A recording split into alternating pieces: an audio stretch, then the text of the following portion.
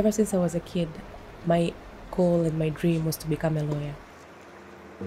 Knowing that I could be of help to people that were losing their possessions and their most valued things simply because they could not access or afford a lawyer, simply because they did not understand or know the laws, was what drove me to wanting to become a lawyer.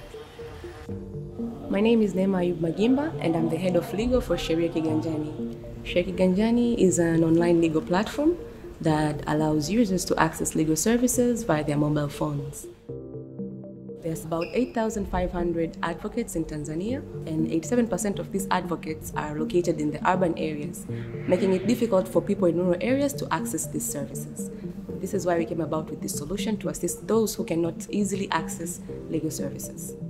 What drives me every day is to help people in our society get to where they would want to get by abiding to the laws, by understanding them, helping them interpret these laws, and defending them when need be, so that they could access justice. That's what drives me. Throughout the 11 months of operations, we've been able to have over 11,000 downloads and 7,000 permanent users within the platform. A user is able to talk and chat with our lawyers 24/7. A user is able to locate the nearest lawyers to them through our map. A user has access to over 5,000 questions and answers tailored to simplify the laws. We have partnered with different organizations, including NGOs, and we were listed as top 10 East African startups by the Westerwell Foundation.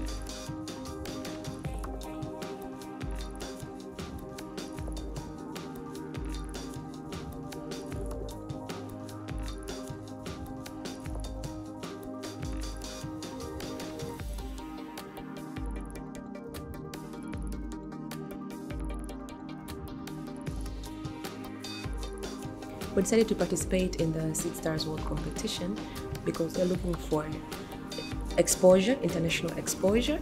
We're looking to increase our international network, and this opportunity is going to give us that. So, how about we get some lawyers up in the stage? Together now, that is the first legal digital platform in Tanzania. Ladies and gentlemen, in the stage, Neema from Sheria Kiganjani. Good evening.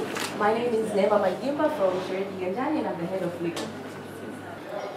I also found it very impressive that you have already 1,500 Q&As ready and developed, right? So you have that. Yes, and you also own that. It's your content.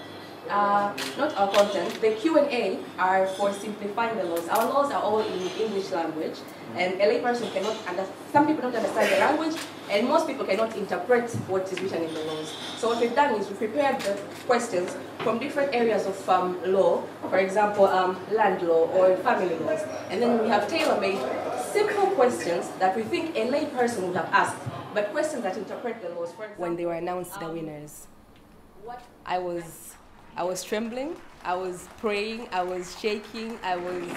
Sheria Kiganjani. When they announced that Sheria Kiganjani was the winner, do you see how difficult it is for me to even express this? Say yeah! Yeah! Me and the whole team, this happiness is not just because we're looking forward to winning the funding or winning the money or anything.